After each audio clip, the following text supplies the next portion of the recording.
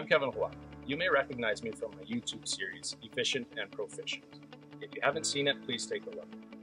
I am a journeyperson and a fabricator for the last 18 years, 3 of those years as a foreman of my shop. I'm here today to show you how to build a bike rack, and the purpose of building this bike rack is to get you more involved with your local community and to give back.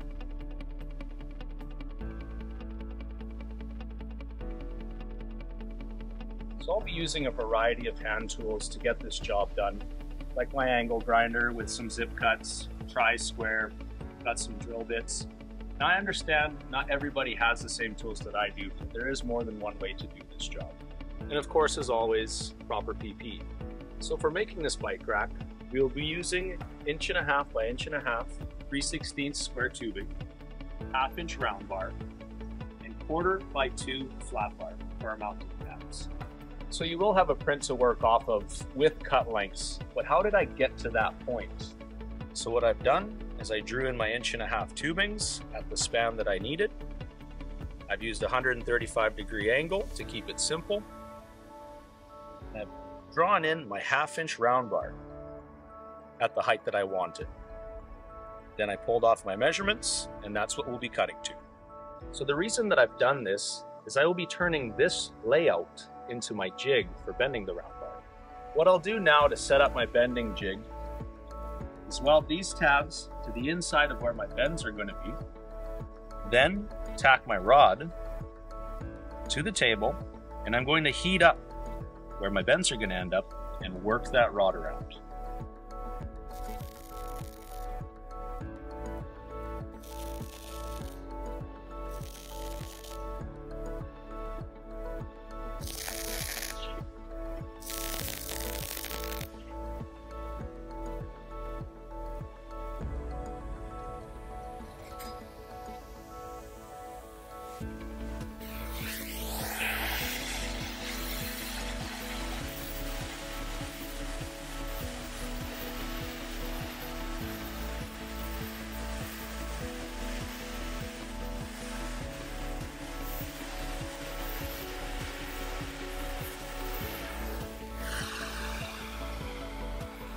So it's important to let this cool before you go on to the next one. Reason being, if you don't let it cool, you could pull this out from where it's supposed to be. I've also left a little extra. I have a wrench here so that I can grab my round bar and give myself extra leverage.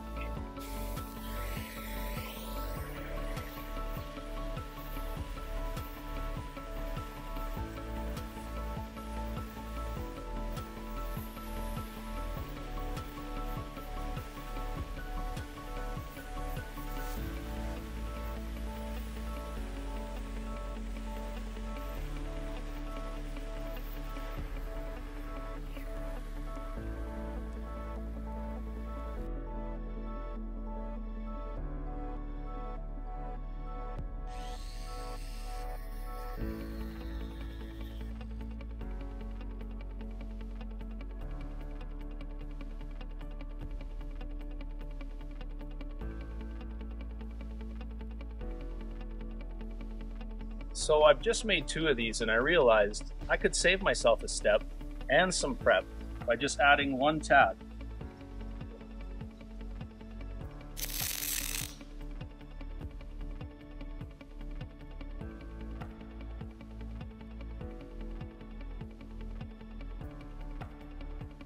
Now we're going to move on to our mounting tabs. I want to show you a quick way of finding center on anything rectangular. All you have to do is go corner to corner,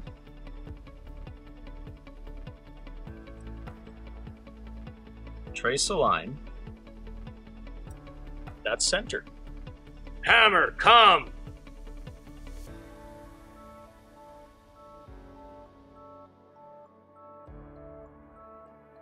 There's a few ways of putting a hole inside of this plate. I could center punch it and drill it, or I could pierce it with plasma or flame. And for that, I'm going to use this washer to mark my hole. So a rule of thumb that I go by, if my drill bit gets 1/2 inch or higher in size, I'm going to need to do a pilot hole. This spot here in between the fluted area. I need to make sure that my pilot hole is just slightly bigger than that. I'm going to go with 1/8.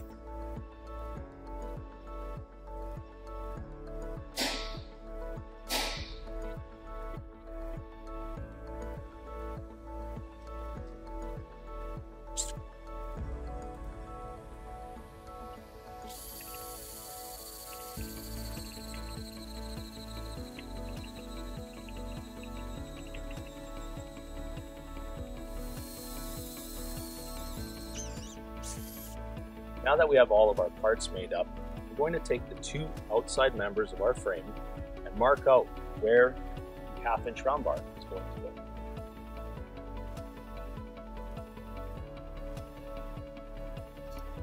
So you may have noticed that I use 2 ticks when I make my marks. This way that gives me a fine point where my mark is actually supposed to be.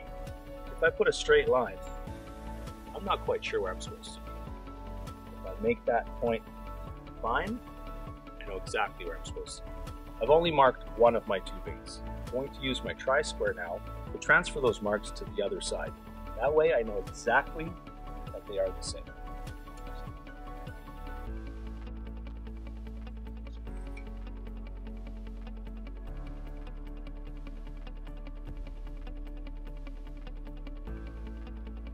Now I've got my 2 outside members set up the 2 ends. What I'll do is tack the inside corners on all 4 pieces and cross square. The reason I tack the inside is it will give my frame a chance to move if I'm not square.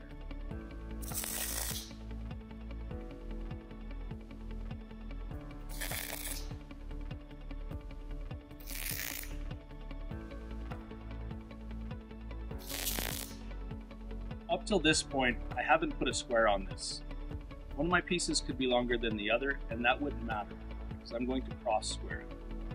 Go corner to corner, and make sure those numbers are the same.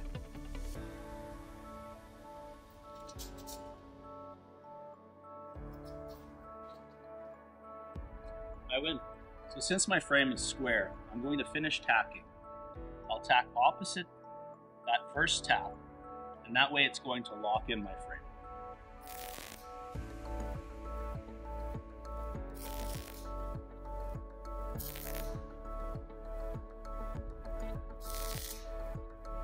It's always good to double check after you've done those second set of tacks.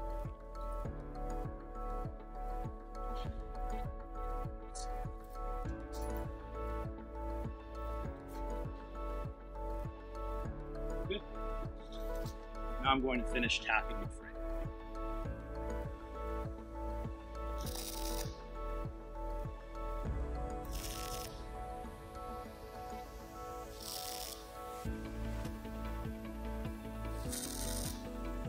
Now that we know our frame is square and we've finished tacking, we'll add in these mounting tabs into the corners. This is also going to act as something to keep the frame square while we weld.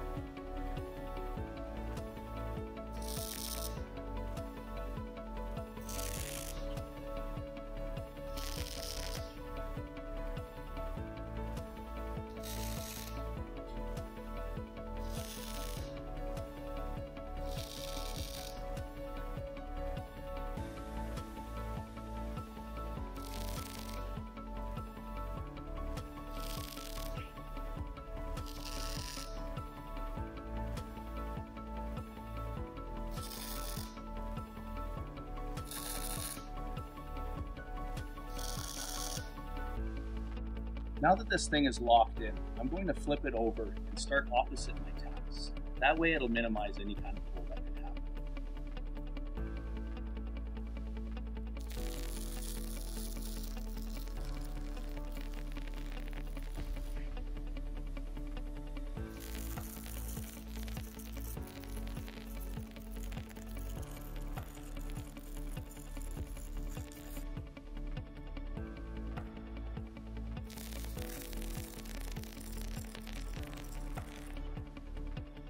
I thought I would stop here to just talk about this corner.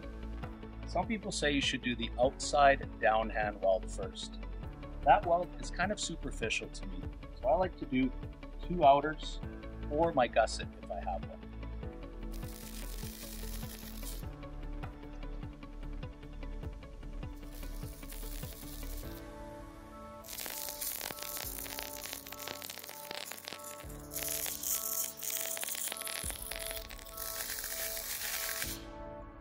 Now that the frame is welded, we'll tack in our uprights. So I noticed after I put my frame together that these just land on the outside of my frame. I want them to hit center. That's an easy fix.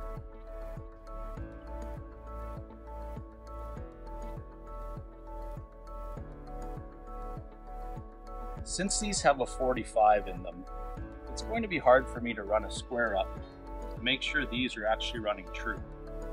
So I've grabbed a chunk of 3x3 angle. I'm just going to hold it to it while I tack.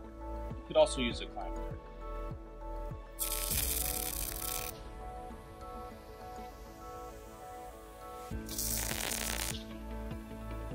Now that I've got my middle one set up, I'm going to flip this angle and use it again to put the next one on.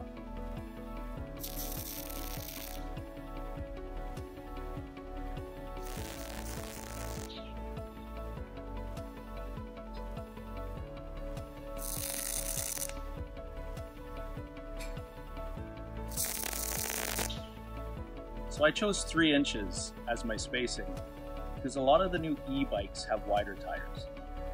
So you might think this is tight together, but one bike will come in from one end and one bike will come in from the other. And I've left enough space here so the handlebars can't touch.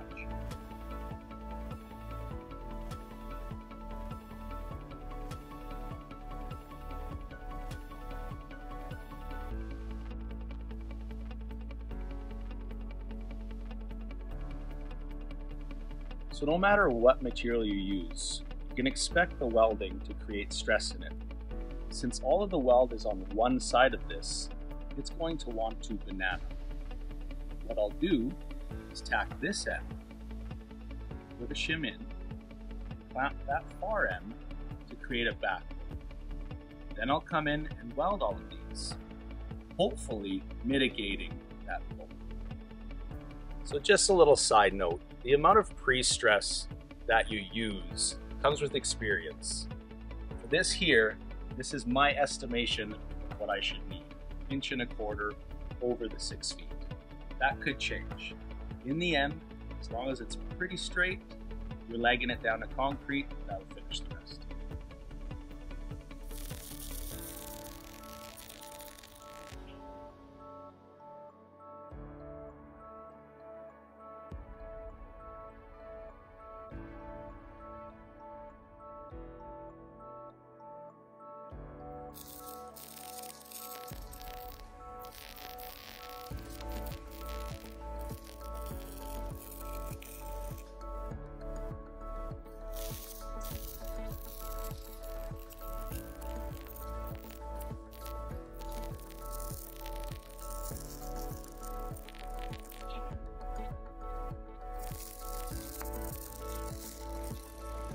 So I wasn't too worried about weld sequencing while I was doing this, reason being I have the pre-build. You may have noticed I spent extra time on the outside of these.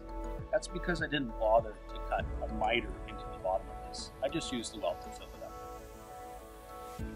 Now that the frame is fully welded out, we're going to leave it under that pre-stress until it's cool to the touch. Now, pre-stressing something like this can be dangerous. When removing it, you wouldn't want to come in here and cut these tacks first. So we're going to start on the clamp side and cut them out slowly. So now we can come in here and cut these tacks. The other thing we can do is lift up that far side of the frame and let these tacks break.